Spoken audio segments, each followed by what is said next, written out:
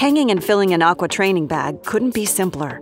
But there's a few helpful hints in this video that ensure you get the most from your new bag. First, you need to hang your unfilled new Aqua Training Bag.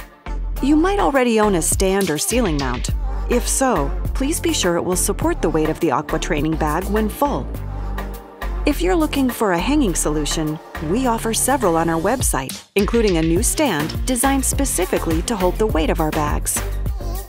We recommend hanging the empty bag before filling it. This will make it easier to gauge the proper fill level. Your Aqua Training Bag comes complete with a shackle for hanging. We also recommend using our hanging kit with an integrated swivel that ensures the chain will not twist or recoil during your workout.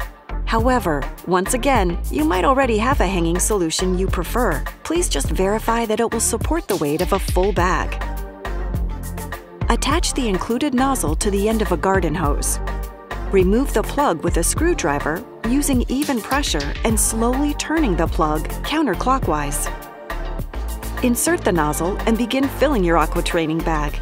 Use only moderate water pressure with the hose to avoid spillage.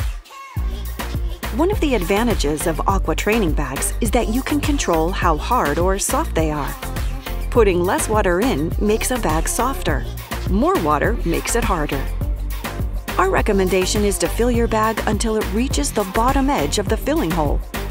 Some water may leak out, but if water is streaming out of the filling hole like a water fountain, you're going to have a hard bag.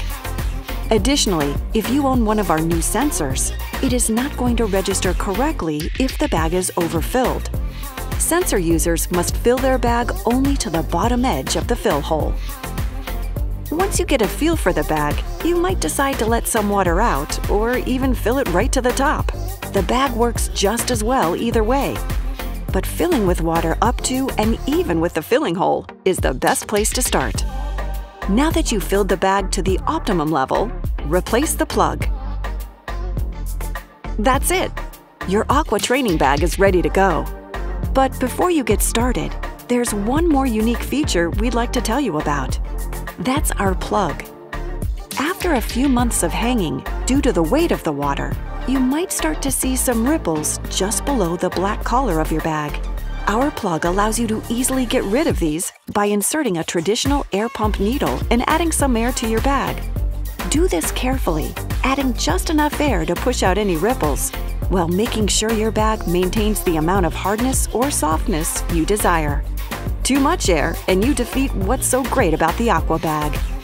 So now that you know how to ensure your bag maintains that perfect, beautiful teardrop shape, you're ready to start training on a bag that's better for your joints, provides a superior workout with positive resistance, a human-like feel to your strikes, and even data feedback if you install one of our new sensors.